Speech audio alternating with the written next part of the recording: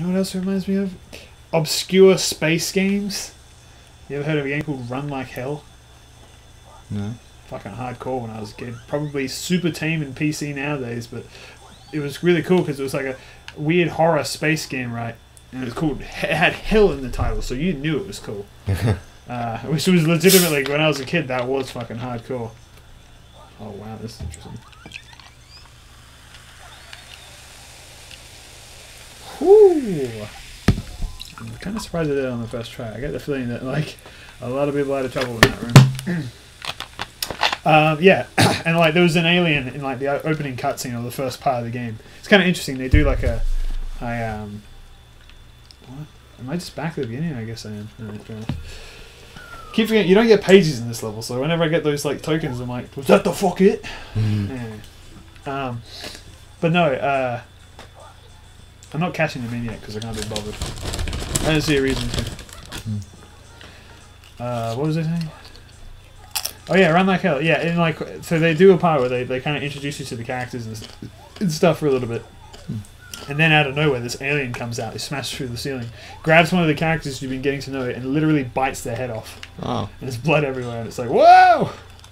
And that I'm pretty sure that's what happens, but I'm pretty sure as well that if I was to look up footage of it today, it would not be as interesting as I'm making it sound, or like hardcore.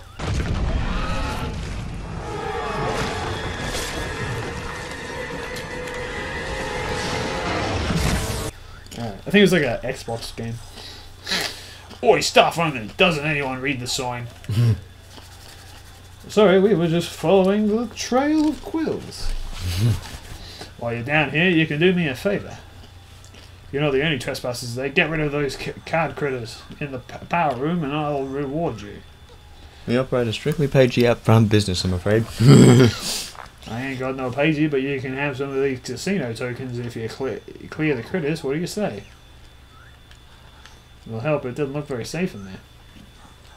Oh yeah, I should have mentioned the giant laser. Watch out for that. Let me help you get the door open. Great. It's just going to close it on us, isn't it? Alright, I'll kill a bunch of enemies.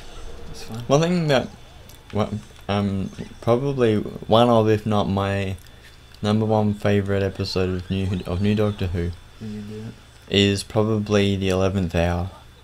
The way that is done at just the start bit, really. What was that again? That's when Matt Smith first appeared as the Doctor.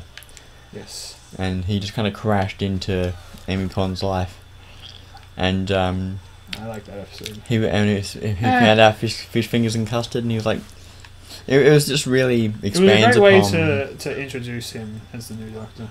And he's like, I'm still the Doctor, but I'm in this new body, and I don't quite understand at the moment. And like stuff like that. I really like that. And he's still. This is a portal puzzle right here. Portal 2. But very hard to do though.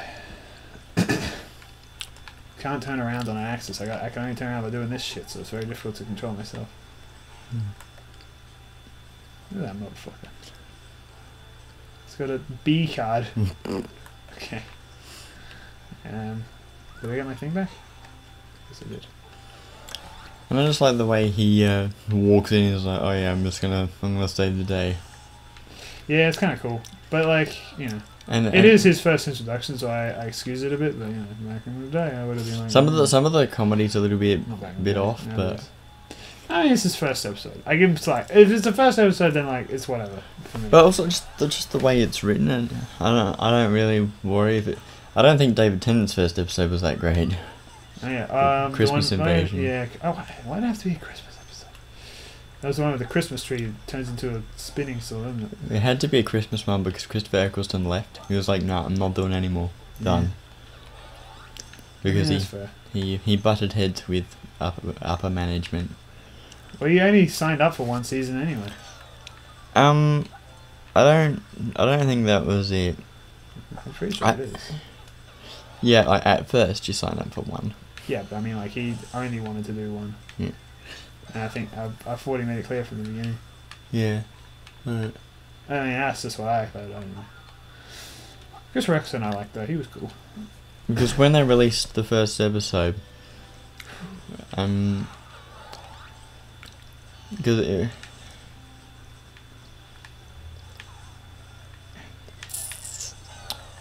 What? You just popped it when out they of released the first existence. episode, he was promoting it like he was going to be the Doctor for a while. I wonder if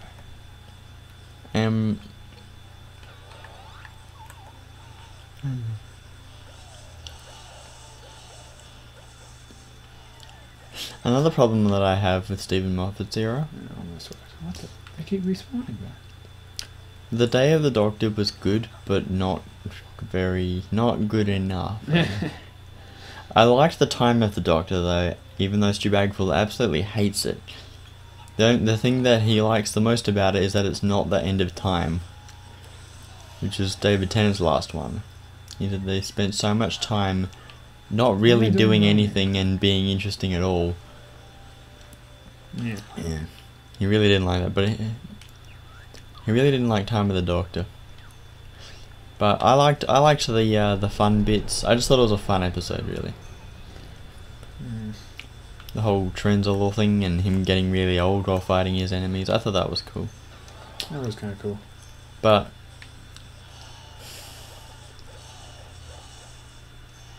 it was just. There we go. Just in time, the boss was about to modify me into a giant toilet roll holder. Okay. That sounds terrible. Terrible. Terrible.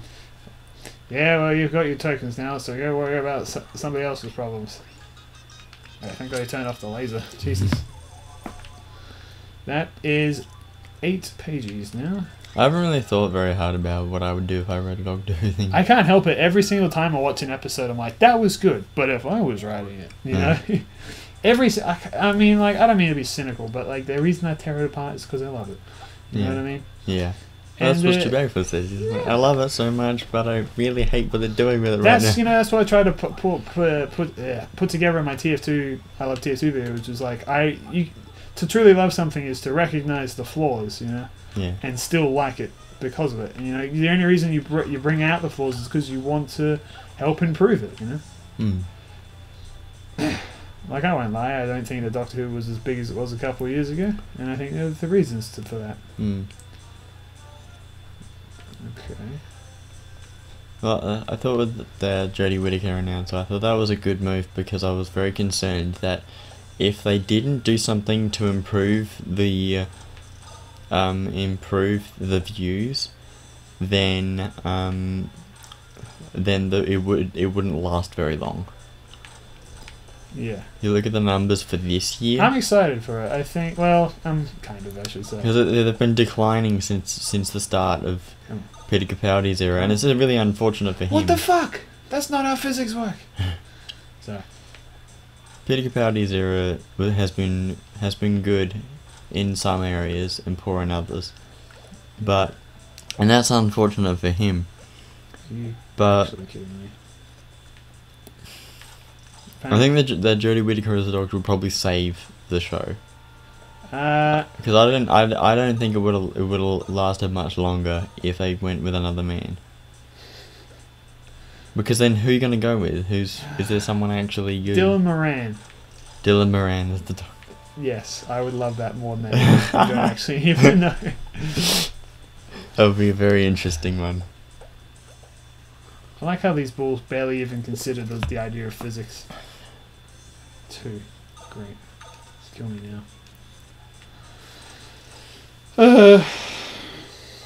What is it with all these people saying that the guy who plays Q in Skyfall should be the... I really don't like that one.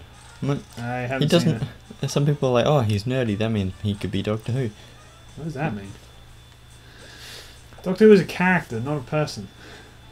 Yeah. Anyone can play him if they're a good enough actor. Yeah. It's the point of being an actor. Yeah. So, Doctor Who's not someone you can be typecast, I don't think. No. Because even though, you know, like, a lot of people are known for Doctor Who now, I don't think you can really typecast him as the Doctor Who type. I mean, look at David Tennant as Kilgrave. It's fucking awesome, man. I love it. I think I actually kind of almost prefer him as Kilgrave.